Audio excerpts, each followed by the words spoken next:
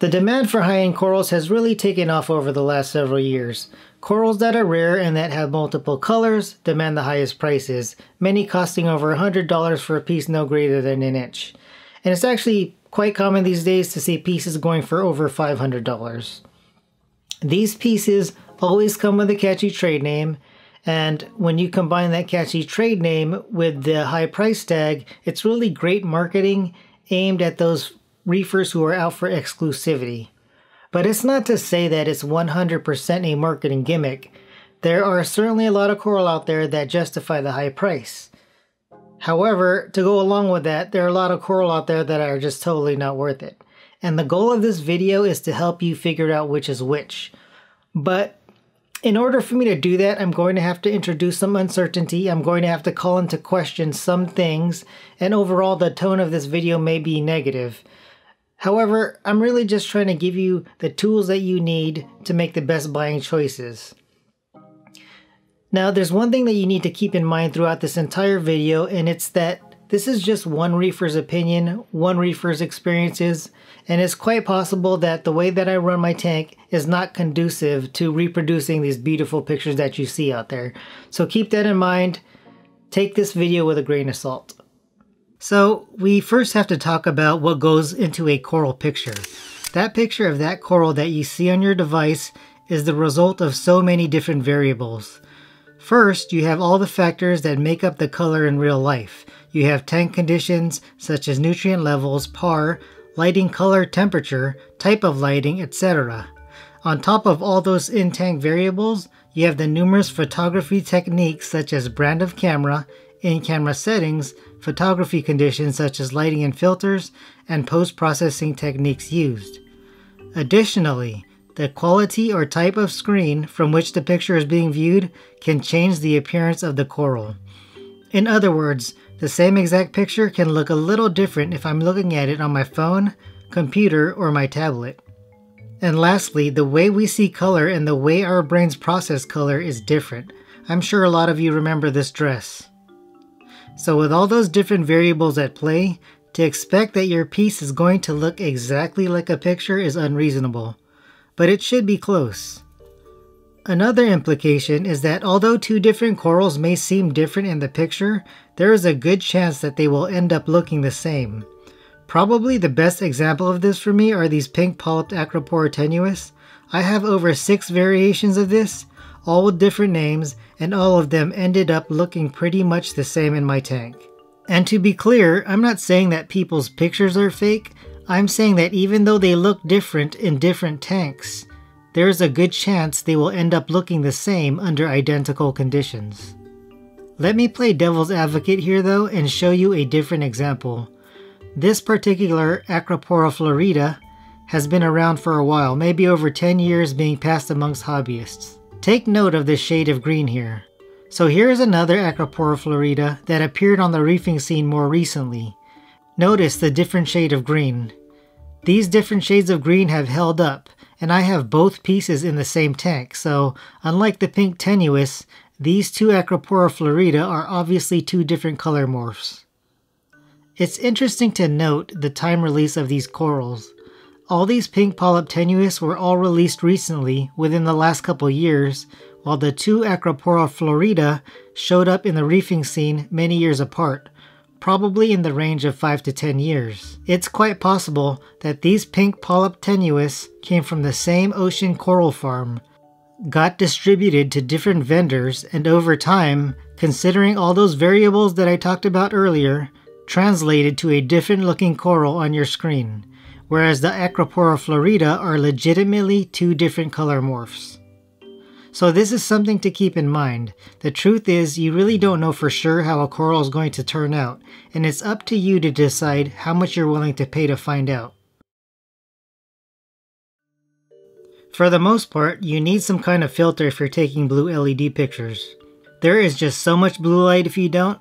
The camera simply can't handle it all and you'll end up with a bad picture. The problem is that, depending on which filter you use, it can exaggerate colors. Let me illustrate my point. This coral is an Acropora latistella. This picture represents the coral under a daylight spectrum, about 10,000 Kelvin color temperature, taken without any filters. If we turn off the whites and take the picture under royal blue and violet LEDs and stick on a yellow filter on the camera, this is what it looks like.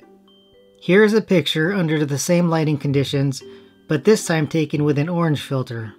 Again, same lighting conditions, but this time the picture is taken with a brown filter. Now, according to my eyes, the brown filter best represents the appearance of this coral in blue light. Both orange and yellow filters exaggerate the colors, and that's where the problem lies. Orange and yellow filters don't represent what we see in real life unless we are wearing orange or yellow glasses. But for some reason, the industry standard seems to be that we take these pictures with an orange filter. At the end of the day, an experienced eye would be able to tell, and to a certain extent expect, that most blue light pictures are taken with an orange filter, because that's just what people do. But unfortunately, the less experienced eyes may get fooled by the oversaturation and expect that in real life.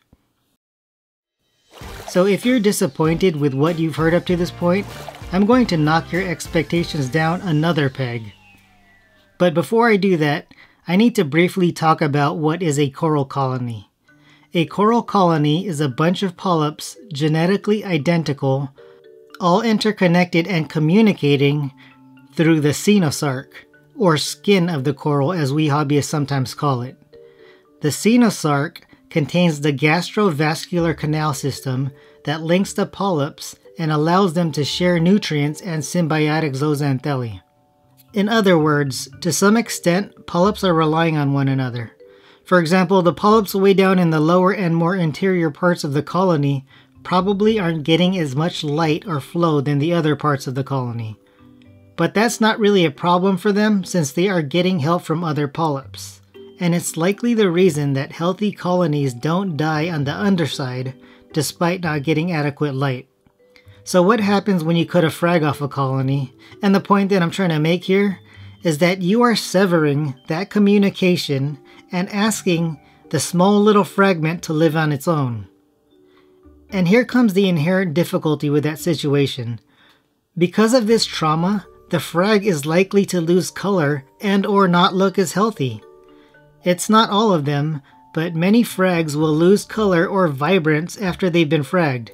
And these fragments often don't start to gain their color back until they settle into the new system and start growing. So the bottom line, unfortunately, is that it's the customer's responsibility, in my opinion, to fully color up frags. In a perfect world, you would receive a beautiful frag that is a miniature version of the mother colony. But the truth is that it's just not possible for many frags. This ultimate effluo is one that fits the category. It often loses these purple tips soon after it's fragged. This is my pearlberry. Look at how these fresh cuts resemble the branches of the colony, while this old frag, notice it's encrusted, has lost its vibrance. So the point is, just make sure that your expectations are not too high when you receive new pieces. And if you're someone who only likes to buy WYSIWYG, just keep in mind that you may be missing out on some nice pieces that just happen to be bad WYSIWYG candidates, because they just turn ugly. So you may be saying to yourself, Abe, you highlighted a lot of negative about buying coral, and now I don't even want to buy any. Well, sorry, that was not my intention, but just know that there are ways to overcome these challenges. Number 1, remember that if it looks too good to be true, it probably is. Number 2, Google search name pieces to see if hobbyists are able to pull the same colors as the vendors. If you don't see hobbyists able to generate a picture that is similar to the vendors, and or you aren't seeing it being sold by hobbyists at all, then it probably didn't pan out to the originator's pictures and price. Number 3, only buy coral for which you have a colony picture to reference. What goes along with this is that you should ignore the color of the encrusting parts of the corals, especially if you see weird circly or swirly patterns on them. Whatever is happening on the encrusting part of the coral should not be included in your decision. The branch of a colony is your best indication of what you are buying. Number 4. Be skeptical of colors when the background is totally blacked out. I'm not saying that just because the background is blacked out, the colors are 100% fake. No. I'm just saying that you have to be extra careful in your evaluation when you don't have other objects in the picture for reference. Number 5. Buy a coral because you like the color and structure, not because of the name. Number 6. Buy coral from someone or a vendor whose colors you can reproduce. Unfortunately, since corals take a while to color up, you may not realize you have a good seller until 6 months after you purchase corals from them. Number 7. Always best to see the coral in person. The problem with buying locally though is that your selection is not as good as buying online. Number 8.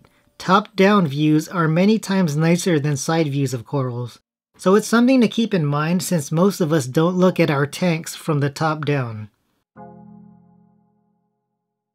Despite the potential unknown when buying coral, the truth is that most pictures out there are pretty close.